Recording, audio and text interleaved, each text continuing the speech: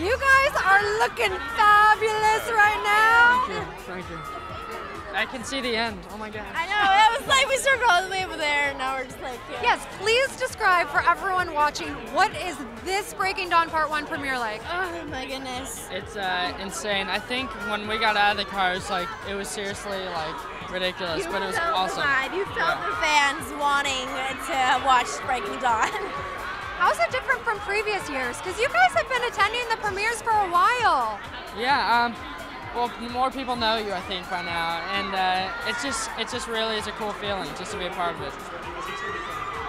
And are you really proud of your brother to see him grow up with this Saga series? What's it like for you? Yeah, most definitely proud. I mean, his dream is to be acting, so he's doing what he wants. I think it's really awesome. It's really weird giving him compliments because he's right here. I know, right?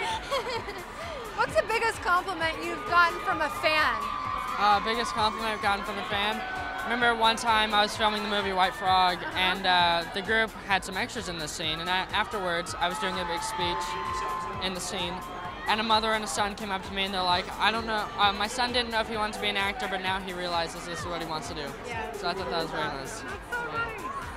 And since Breaking Dawn is finally here and you can really talk about the movie, what do you hope all of the fans take away from this particular movie? Is there something unique about it? I know we get to see you a whole lot more. I definitely love the fact that all the fans get to really learn more about all the characters. I think that's a really cool thing. And what are you excited to see? I'm excited to see Robert Pattinson. You know, just to watch him on the big screen.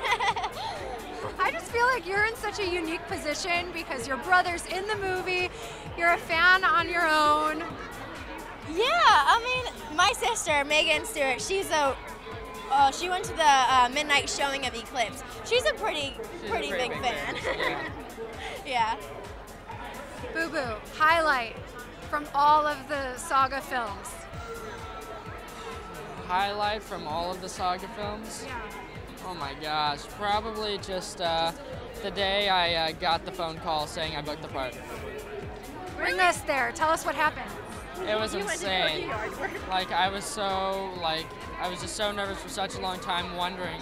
And I finally got the call, and my agent Matt Jackson was like, "You got it." And I was like, "Oh my gosh, no way."